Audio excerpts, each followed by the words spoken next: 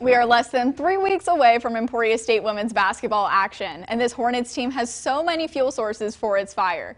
For starters, point guard Treasure Job is returning. Job is a former first-team All-MIAA recipient and MIAA Freshman of the Year, plus a great shooter with that new three-point line. Then there's the fact fans are back. Not only do the Hornets want to play well for the fans, but they want to make up for how the season ended last year. Emporia State lost to Fort Hays State by 5 in the MIAA tournament and lost the NCAA Regional by 6 in overtime.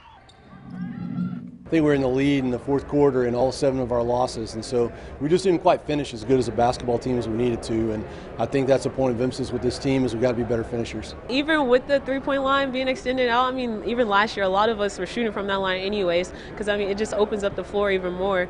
But that's how we've been playing ever since Coach Wynn stepped in and took over the program. Emporia, we have such a good community. They're very supportive, they're loud, they're wild, and so they bring a lot of energy to us. The Hornets' first game is November 1st at Notre Dame.